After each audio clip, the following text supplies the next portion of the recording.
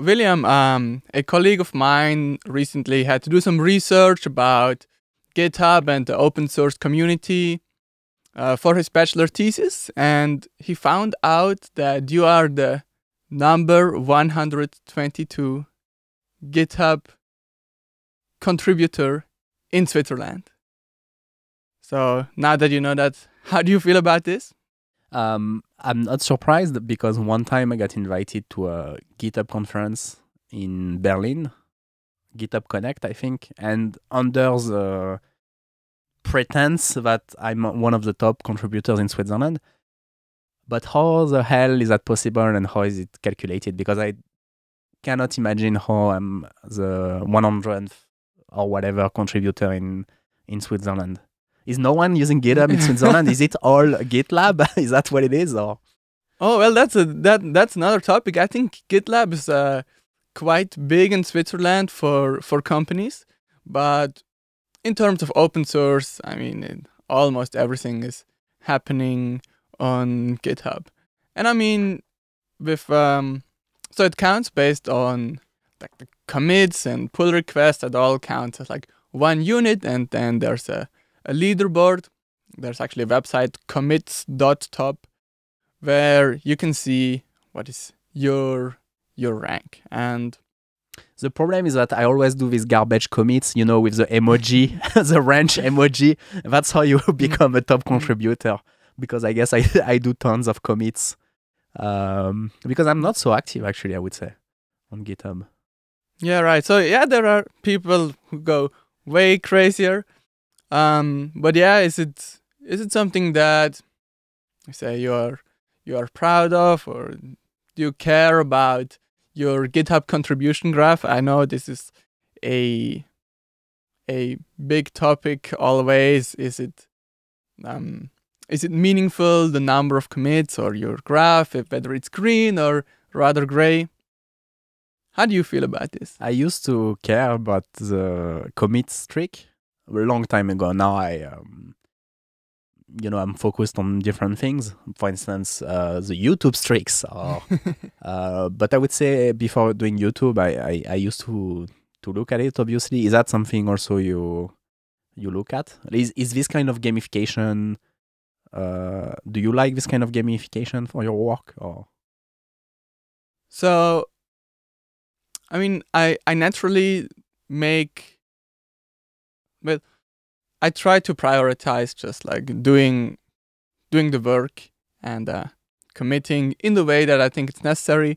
But now that it turned out that like my graph is really nice and green, I think it's something nice. It's not something that I dislike, of course. I must say that these gamification tools, they really work for me. There is GitHub on YouTube. I mean, on YouTube you don't have such thing, but I could imagine that such things would work. I think so. 2 weeks ago, there was 1 week where I didn't publish a YouTube video, and I think that's the first time since February, or at March for sure, maybe February. Since February, for every week I managed to publish one video, and that was. Psychologically, that was hard for me to say, okay, you don't publish a video this week. And so it broke the streak. But I don't have a tool. There's no tool on YouTube that shows you, like green everywhere. Or, and especially, there is no incentive for content production. There is no incentive actually to publish regularly, because you might want to only publish once a month or once every 2 months, but really publish, high quality of production video. So, but the reason I try to publish every week on YouTube is because I know that if I wait 2 weeks, the video is not going to be twice as good. So I try to find a trade-off between quality, but also me being productive.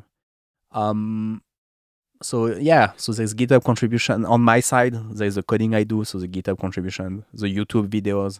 There's also the course, and there are different metrics. And usually these gamification tools, if there are some that exist, they are they usually work for me.